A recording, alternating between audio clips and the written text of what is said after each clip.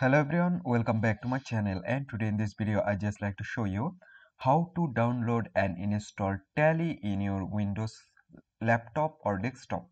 So let's begin our video. So first of all, you just need to open on your browser. Any kind of browser you can open, and after that go to search bar and type for TALLY, then search it.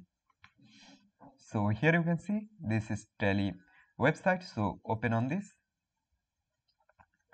And now if you want to install Tally website in your PC or laptop, then you just need to go on the three dot icon at the top right corner. Now click on more tools. Now click on create shortcuts, and now click on create. Then let's back, and you can see Tally on here. So I hope you can understand, and hope guys this video can help you.